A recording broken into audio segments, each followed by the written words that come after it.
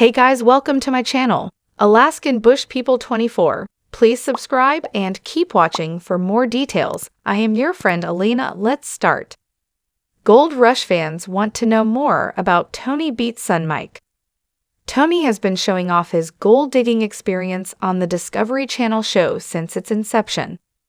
Tony started working in mining long before he became a household name. Fans closely follow his family, which includes his 3 children. However, one of Tony's kids is struggling with the family business. Tony grew up on a family farm located in the Netherlands.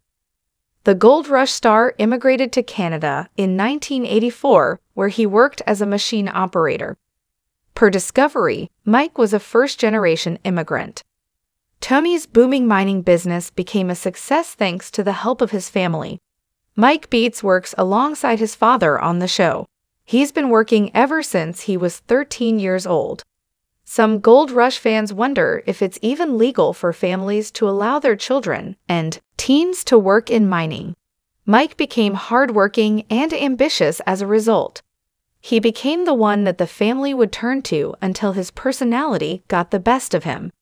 In a clip shared by Discovery, Mike wasn't like his usual helpful self. Normally, he would take care of his father in a pinch. One day, Mike's behavior changed when Tony asked him for help. He kept asking his son if he could hear him on the radio. Tony planned to check out the Paradise Hill mine to look at the trommel screen and fix it. He grew frustrated with Mike, who wouldn't respond. Tony cussed at him and asked him to help him fix it. Mike informed his father that the trommel wouldn't move. He learned this from somebody else. Mike was annoyed with the Gold Rush camera crew and told them to get out of his way. He didn't want to deal with it anymore. Suddenly, the reality star was annoyed with being on television. Meanwhile, Tony is still reaching out to his son. He asks him, "Do you copy?" Mike tells him, "No, I don't." Asks his other son Kevin to help him out.